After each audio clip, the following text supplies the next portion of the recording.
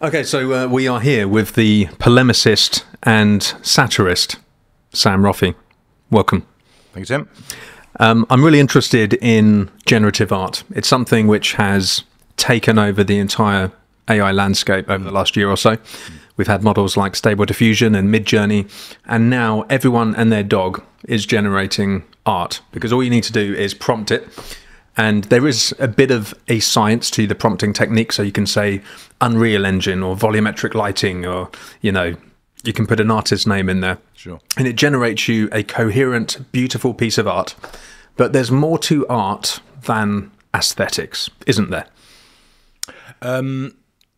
Yes. It's like the value or meaning of art. Yeah. And the funny thing about it is to say, does generative art have value, say, or meaning? It doesn't really ask any different question of what is the meaning of art or what is art. Because however, I mean, it has an effect on the world, doesn't it? Generative art. You can make it. Someone can see it, like it or hate it. That's changed the world ever so slightly. So it has that value, doesn't it? Yeah. It has an effect on the world. But art must be more than that, just simple effect. I mean, what exactly defines the value of art?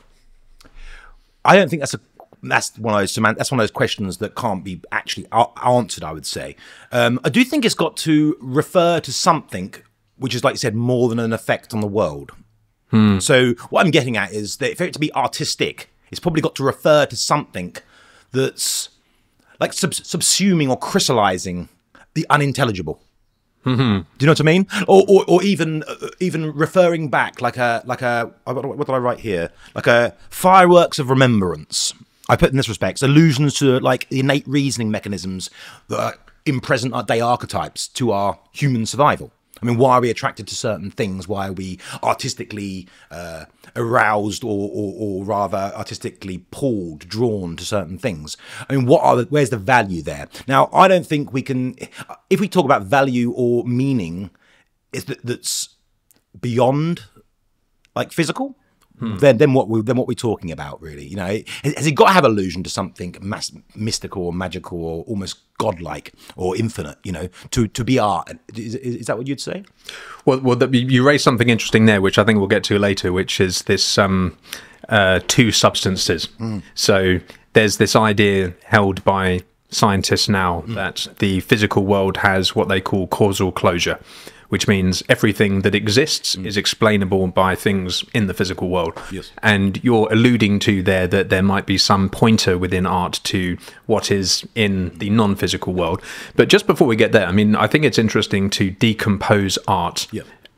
Not only into the obvious box, which is the aesthetics, but you were touching on something interesting, which is the intention and mental state, subjective experience of the artist. So it's almost as if the artist is trying to capture non-linguistically, using the brushstrokes, using whatever the medium is, something which alludes to their mental state.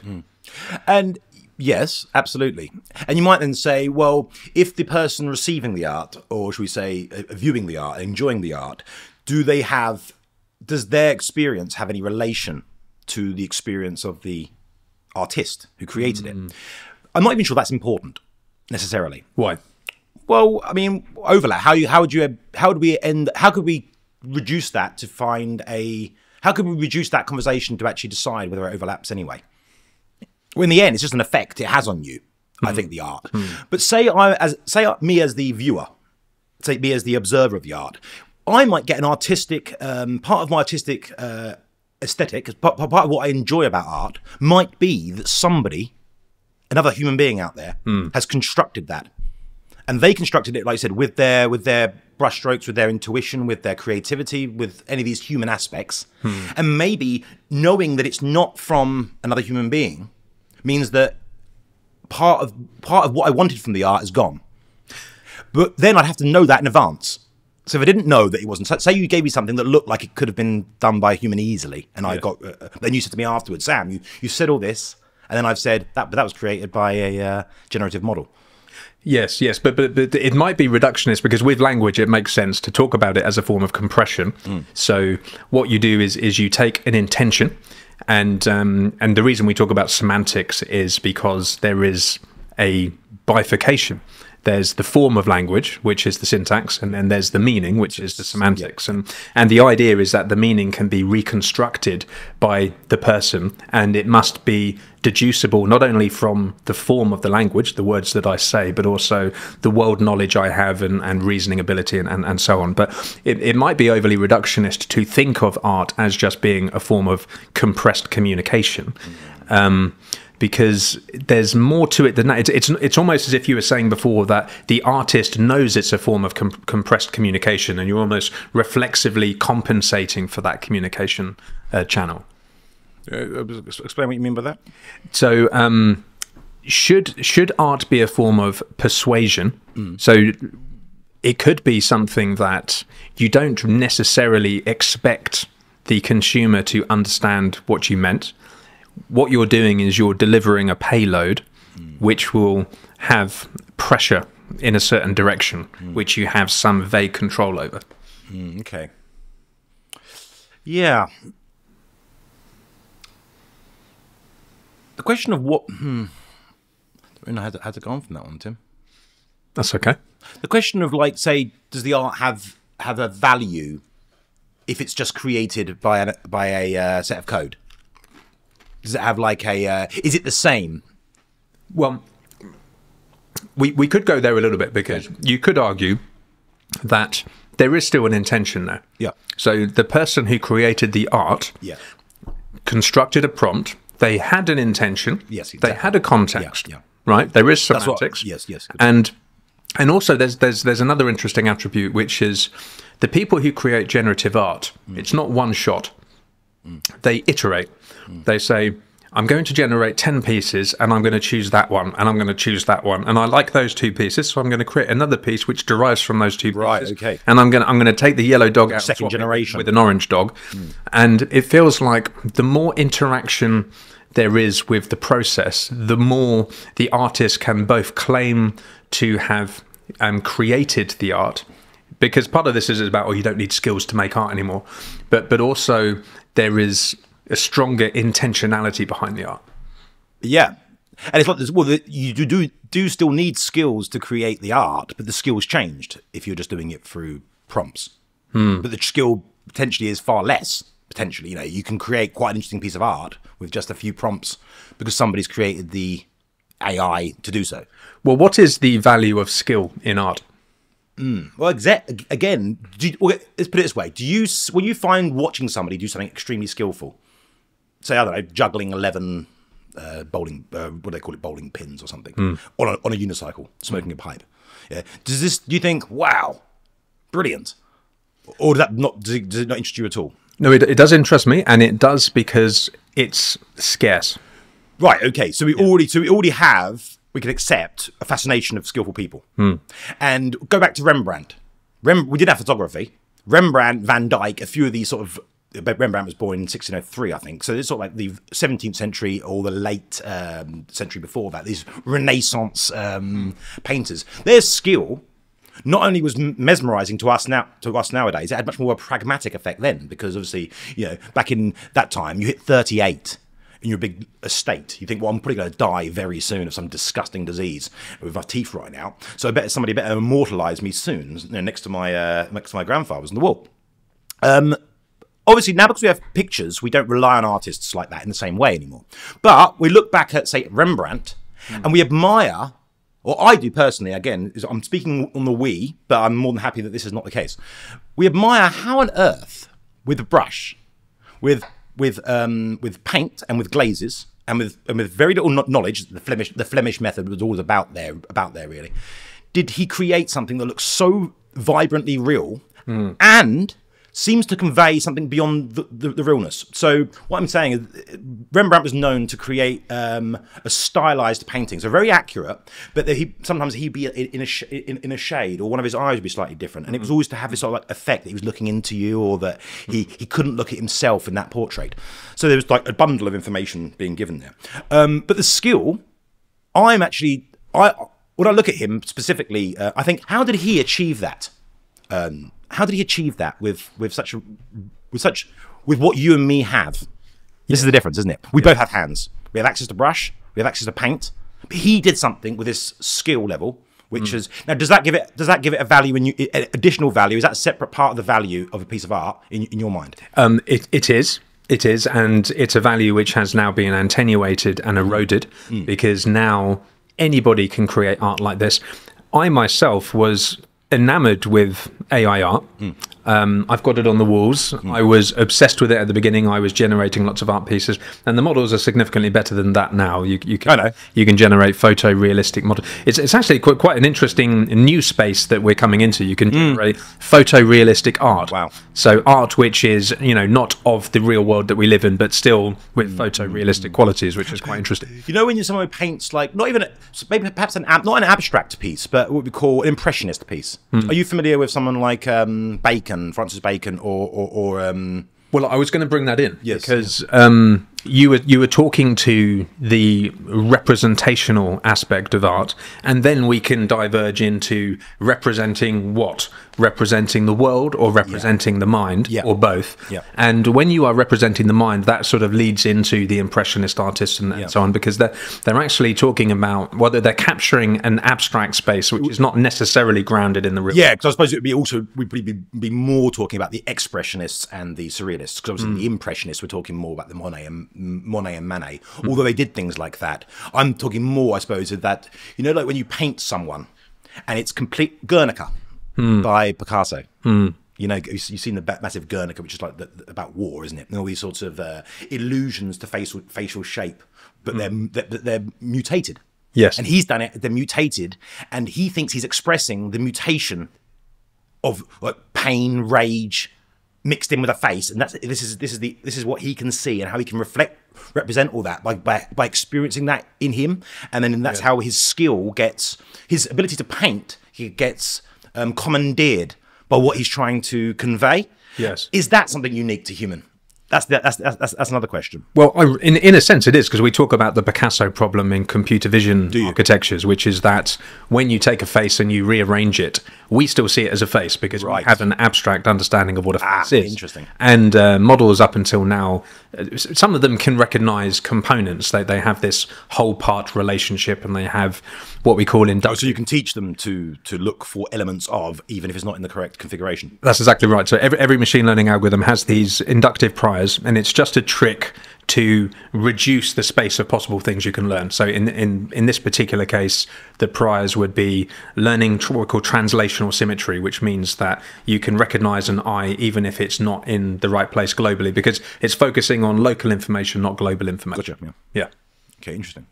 And so go back to what I said. So going from the order of the skill aspects. So we've got the skill, and then we've got what you might be trying to convey beyond the straight skill. Yeah. Can a generative model convey something unique? Or can it just create something unique? That is the million-dollar question. Yeah. To what extent are they creative? And cynically, to what extent are we creative? Critics of these AI models say that they don't have the ability to form abstractions.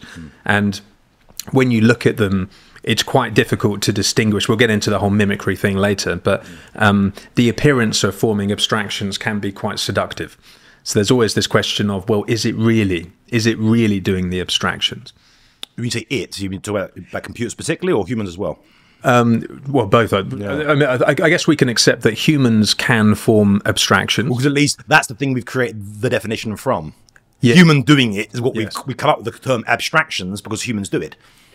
So in some respects, it's got that definitional correctness. That's right, but it's such a loaded term, because when you speak to neuroscientists, they say that there's no bright line in the ability to create abstractions. They just say, you look at the brain, it's abstractions all the way down. Every single processing unit in the brain and the visual system, you're just kind of like learning these increasingly complex hierarchies of information, and you can think of the entire trajectory as being a line of abstraction. So consciousness would therefore be that, would it?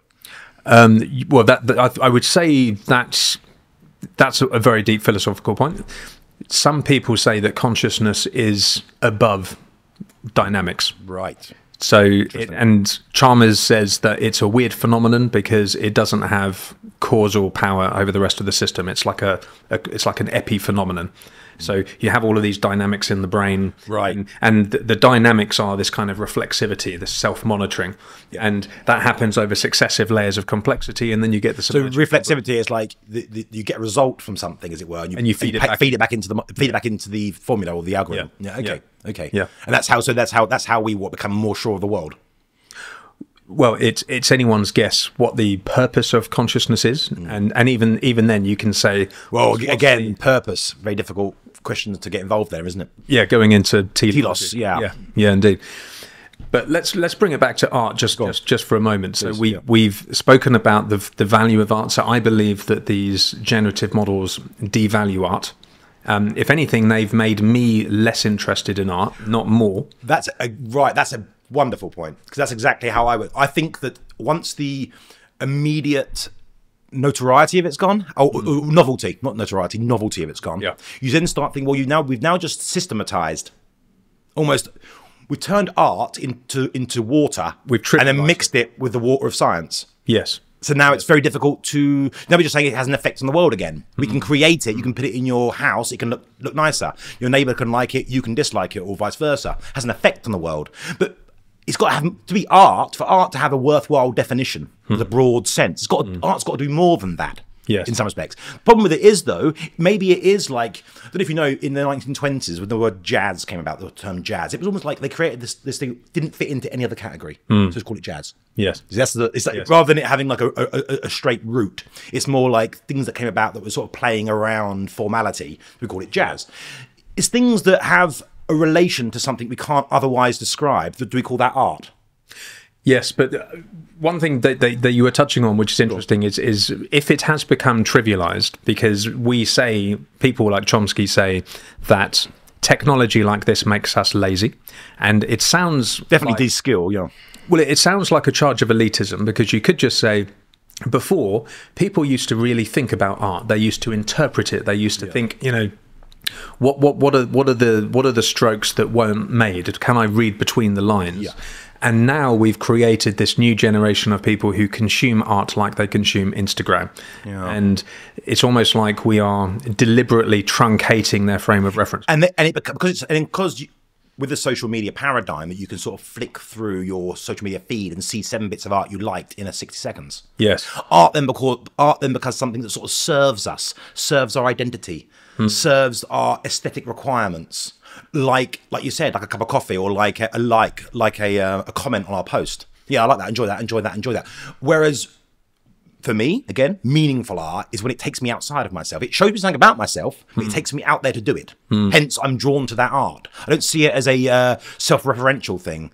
Does that please me? In fact, I've been to a natural portrait gallery with a friend of mine who wasn't interested in art, and I would say should remain so, because his way of judging art was whether he liked what it had done.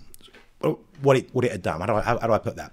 He didn't really have any appreciation of the skill, particularly. He had no appreciation of greater or grander motifs and ideas that might be conveyed through the art. When we got, and I don't know if you've ever been to the portrait gallery, but you can go through it chronologically.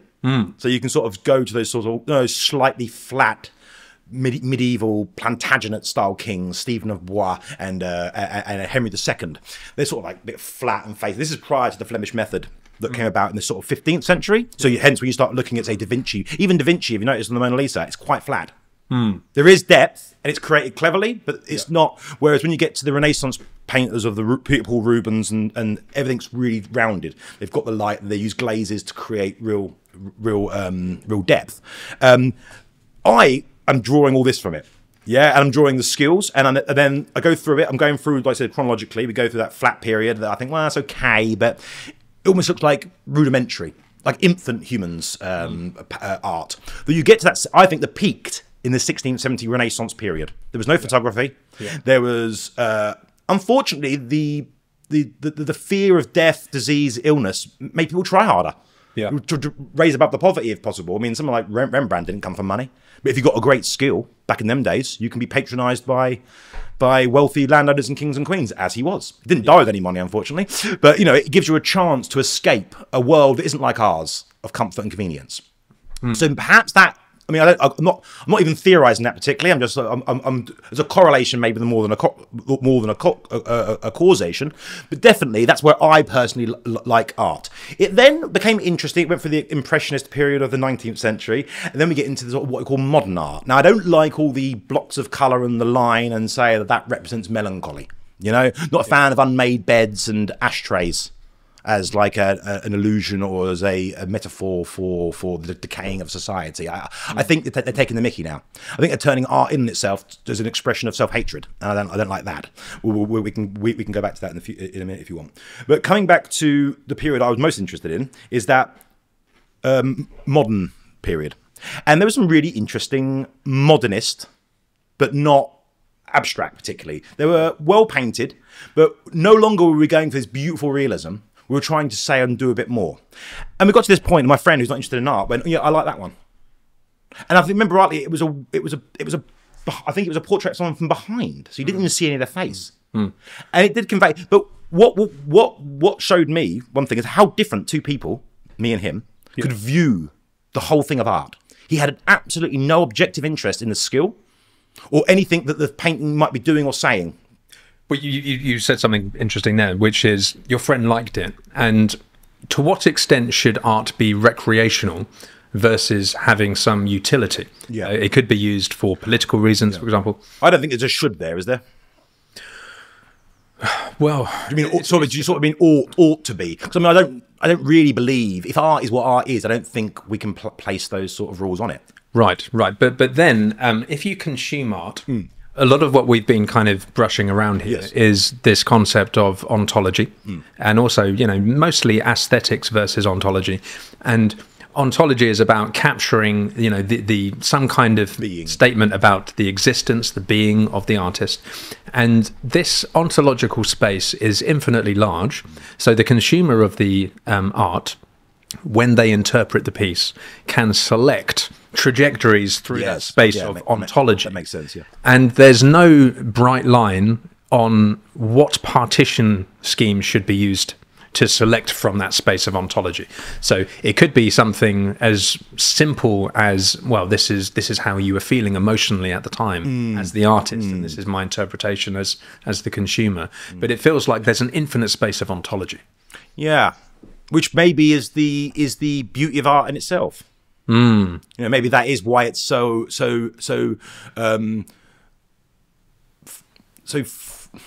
what would you call it? I mean, it's something that's existed as far as we're aware in human times, human civilization, certainly, but way before that, I would guess, some sort of art exists. Yes, but then you get to this thing about subjective experience in general. So one way of thinking about it is there's an asymmetry between your subjective experience and my subjective experience. And also there's a miniature intersection of your subjective experience and my subjective experience. Most of your subjective experience is, I mean, it's certainly not verbalizable, but it's also not experienceable along the lines of Nagel's bat thought experiment. So, we can't conceive of what it's like to be a bat. I also can't conceive of what it is like to be you. And the interesting thing from an AI point of view is that these models do capture what appear to be subjective experiences, and also they seem to have a kind of theory of mind. For example, they can reason about the beliefs and intentions of others, and a lot of psychologists have held their hands up at this, saying no, that can't possibly be true, but evidence seems to suggest otherwise. And then there's this thing that using language, we can, if we're clever, right, like Leo Tolstoy, right? We can encode subjective mental states into the form of language, and it is recoverable in some sense, probably not in the same sense. So there's a receding horizon of subjective experiences which are communicable, generalizable, universal, right? Things which can be reconstructed in the mind of another person. But as the horizon goes out to sea, the complexity increases exponentially. And I think that the first type, yes, I agree with what you're saying there. That first type of subjectivity, is that the illusion of objectivity? So what I'm saying is, say that we all read this chap. We all read a paragraph from, or maybe there's a great allusion he does to this this metaphor of the breaking down of Russian society after the French invade in Russia, and he likens it to a long, extended metaphor of a broken beehive. And people, some of the worker bees still trying to do stuff, even though there's no hive anymore, and the queen's dead and the queen's left. Imagine we were to all obviously have a unique subjective experience, and then we've got these unique subjective experiences going on. Then we decide to converse upon it, and we all, within the language we can employ, seem to agree very accurately. This is what it is, this is what it's doing, this is what it's saying, this is what we get from it. These are some specific bits we like about it. That's better than that bit because, oh, Tim, I agree, actually. So he's even more specific. We might then be able to rationally say, well, it's still all subjective stuff. But are we being almost lured into it as though it's as close as we're going to get to objective? That was actually happening in that book. That's why we all agree on it subjectively. Yeah, I mean, first of all, I will articulate what I think is objective information. So, and it all comes down to this concept of grounding. So when we talk about the Alps, it's an object which exists in the real world, but it's still possible to go and visit the Alps and have a subjective experience of that. Yep. So then you get into this spectrum of information which is partially objective and partially subjective. So is love? Does love exist objectively? Because we all have something to subjective. No, because it's not grounded in the real world, and that's the thing. Grounding is absolutely crucial. But then you can get. So that's what I'm trying to say is we've got these other concepts we live by. Yeah. That we assume are objective. Yes. Because we say, "Oh, I love him. He loves me." But then you get into kind of emergentist grounding and symbol formation, as Wittgenstein spoke of. So love is not grounded in the physical world, but it is grounded in the language game. Yeah. Agreed. And I'm not saying that actually it does make it objective, but we desire for it to be objective, like other things. We have like a natural tendency to want to know what our world is. And let's be honest, we live in the world of the Alps and walls and cameras, but actually more of your time is spent up dealing with pain and love and guilt and all these other things that aren't as objective. The problem is then what we're doing, just swimming in a sea of endless subjectivity. It's very hard to create meaning when that's the case. And I think what art does is it crystallizes those illusions to infinite that we've got, these allusions to the never-ending like reductibility of things, and gives them sort of like an archetypal value for a bit. Do you know? It subsumes all the unintelligible thoughts, as I said earlier, in a desire to make objective things that can't be objective. Yes, but two questions on that. First of all, why is there such a horizon of subjective encoding in our language? Because I feel that I understand what you mean when you say love, even though how I experience it and what I interpret from it are completely different. Unlike the Alp, you can't point to love, you can point to an example of love. Yes, exactly. And then love's in that, like love's in that, like love's in that, extract love from all of them. No, that mountain is that mountain. Yes, but then I mean it's very similar to how we come up with categories in the first place. We do it inductively. Yep. So we take this package of experiences that we have, we bundle it together in a category, and this is an emergent distributed process. So it happens in our language, it happens at the level of the society, and all of these cognitive categories get bundled up into these words, and we kind of arrive on what we think is a common understanding of a subjective category. And the problem is it's glitchy. It doesn't work, right? So if I say to you, Elon Musk is rich, right? You seem to understand what I mean, right? We seem to have a common understanding of what it means to be rich, what a pile of sand is, right? But if you start pushing on these concepts, you don't have to push very far for it to just blow up into vagueness.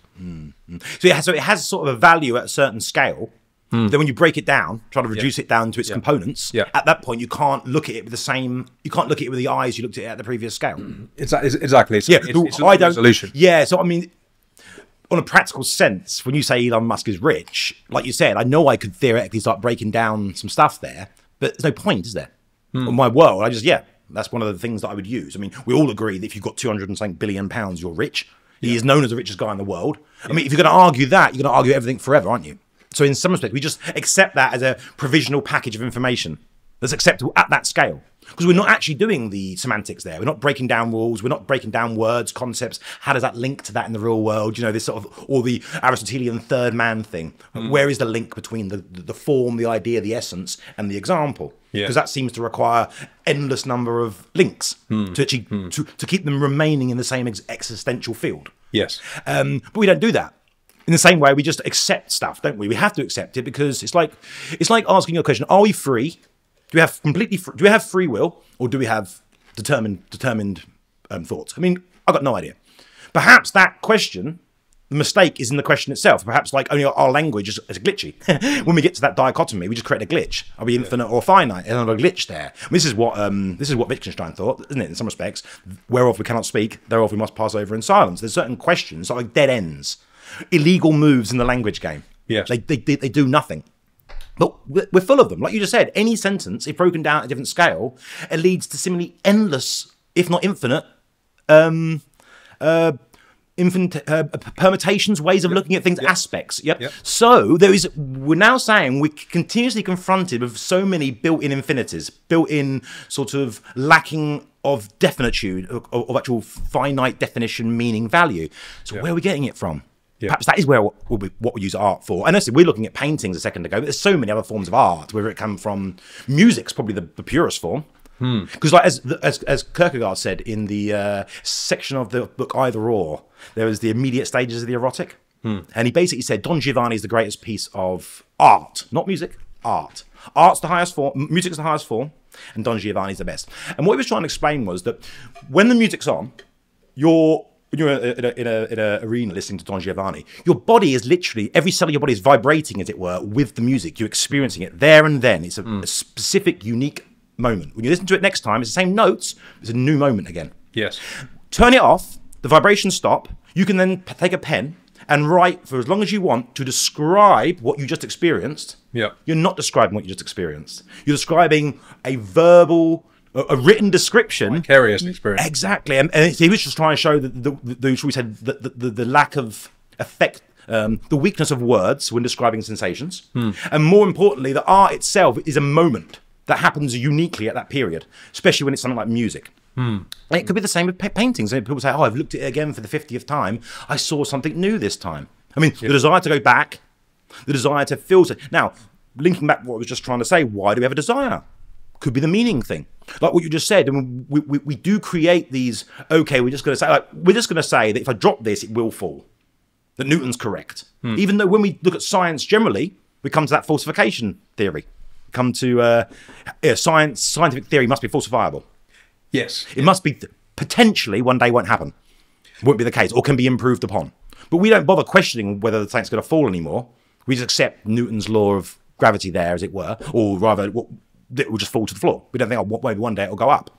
So it's not that there seems to be apparent meaning and certain level of certainty to things. Although when we try to understand what that certainty and meaning comes from or it's composed of, we just get lost in, like you say, a sea of subjective, a sea of non-certainty. Yeah, and there's something about the sea which is very deep and meaningful. So when I speak to some AI researchers, they say that the concept of infinity doesn't exist. Yes. And actually, if you want to have a bright line between different schools of thought in artificial intelligence, that would be it. That would actually be it. So Chomsky is a big believer in infinities, and his Chomsky hierarchy draws a bright line between the recursive languages, for example, and the kind of languages that can be produced by these large language models. And a lot of people misunderstand the Chomsky hierarchy. It's not about the set which can be generated from a computational model. It's about the ability to recognize that a model in a different part of the hierarchy generated a certain type of language. But he thinks that language is infinite, and the way that we process it is recursive, which is the most sophisticated form of computational model.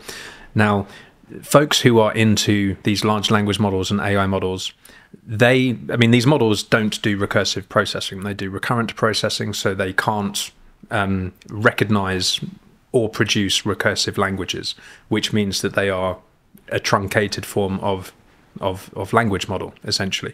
And he thinks that we humans, when we speak, when we think, with this recursive processing, we are traversing an infinite space. And when we experience art, we're traversing through this infinite space, and that gives us wonder. And the wonder is because of the asymmetry. When we form abstractions, when we experience art, we are traversing this sea of what is basically ontology. Right. Right, yeah. It's functionally or practically infinite. But to us, Yeah. the amount of things you can possibly say, think, Yeah, produce. I mean, infinity is an interesting one. You know, there's the Hilbert's Hotel thought experiment, but it's something which. Well, we'll just go back to what we talk about pain or love again. Yeah. Okay. So take love has imagine we sit on a 2D plane that we just do a circle with the word love or pain in these two concepts, which are obviously expressed only by reference to painful or loving scenarios. That's how we generate our idea of what love or pain is. It's finite because not everything is love by definition. There are things that aren't love. Yeah. It's not like, oh, everything's love. No. There's or pains, for example. You know, joy isn't pain. It's toothache's pain and stubbing your toes pain. They're different. They're both painful. That other things aren't. So it's a finite concept. It's got a certain size to things that can be included. But are there infinite examples? Are there a limited number of painful things? No, there's an infinite number. That's what I'm saying. So you've got a limited. So it's almost like going left around the globe forever. It's a limited framework of an infinite time, or going around the Monopoly board. You know, theoretically, it's not going to stop me going around the Monopoly board. I can go on forever, or it's only held back by the length of time in existence. But then that would be infinity. That would be the infinite question coming back on again anyway. But there are infinities everywhere. So there's Yeah. infinities in the vagueness of the boundary of the concept. Yep. There's also an infinity in terms of the way it can be composed with other concepts. So you can feel pain in different situations, different types of pain, two types of pain together. Sure. That's what I'm trying to. Yeah. So as far as like we're free, aren't we? We might be predetermined, but not in a way we can understand. We're free. It's like there's 100 trillion cells in your body. I mean, you can't even come up with a formula, as it were, an algorithm to explain where we're going to be in 3 or 4 seconds, let alone where we're going to be in the future. Yeah. So therefore, we can whether it's free or predetermined. That question is no longer a relevant one for us. So we can talk about it like in a metaphysical sense for fun. For creating the language gives us more places to play in the playground. And it's fun. It's enjoyable. It gives value and meaning to my life to think about all these various questions. But no, I mean you just assume you're free. Even people who argue, it would seem, Sam Harris's, who argue for determinism, actors are there free. Yeah. Do you see what I mean? Yeah. And you said something interesting as well because you do a lot of satire and comedy, and a lot of that is about deliberately playing with the cognitive apparatus. So it's deliberately creating ambiguity and kind of forcing the audience in one direction, nudging them in one direction, and then you rip the curtain away. You rip the curtain away, exactly. Yeah. Oh, and obviously you got the word. It's funny because some of the greatest satirists, my favourite ones as well, were like the ones who are brilliant with words. Yes. And the double meanings of things. Yes. And there was one where a man said he says he's talking about a lady. He says she has to go. Barbara has to go home now because she's having the man coming to check her. Having the man come to check the attic, and there's nothing she likes more than having felt laid down. Than getting felt laid down in the loft. Which is and obviously. Now, I like that because, like you said, you're taken off somewhere on a traditional trajectory. It's just a woman going to meet the guy who's going to come and check the loft. Yeah. But then she likes getting felt laid down in the loft. Yeah. That's beautiful. Like, it just comes in and takes over. And then that's what we start to laugh, don't we? We laugh because I didn't see that one coming. Yes.